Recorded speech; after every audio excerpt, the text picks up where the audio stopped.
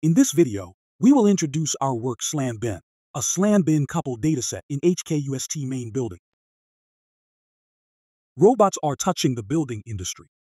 Recent studies have proposed achieving robotic navigation on building architectures, such as BIM, building information modeling. On the other hand, SLAM is gaining popularity in the architectural, engineering, and construction (AEC) industry.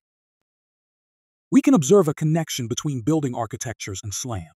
This shared orientation promotes directions in both communities. Existing indoor SLAM datasets primarily focus on robot sensing.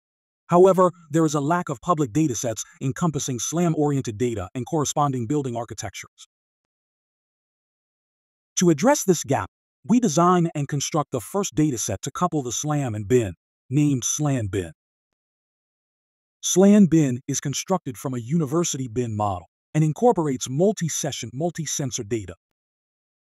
The BIM model of this dataset is a part of the Digital Twin project in HKUST. To align with the practical requirement, we extract typical elements from the BIM of the main building, including walls, floors, doors, and columns.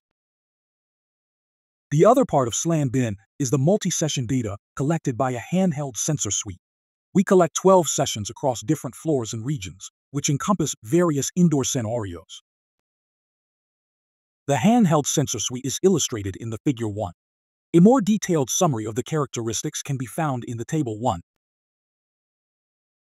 To demonstrate the practicality of SLAM-BIM, we test 3 different tasks. 1. LiDAR to BIM registration, and 2. Robot pose tracking on BIM, and 3. Semantic mapping evaluation. Global LiDAR to BIM registration aims to estimate a transformation from scratch between the LiDAR submap and the BIM coordinate system. A robot can localize itself globally by aligning the online-built submap to the BIM.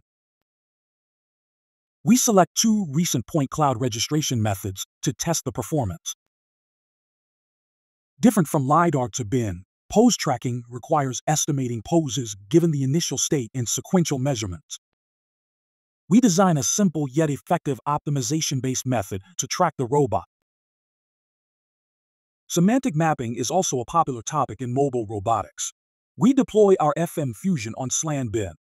For the ground truth, we convert the BIM model into semantic point cloud maps. For quantitative evaluation, we follow IOU metric in scanning.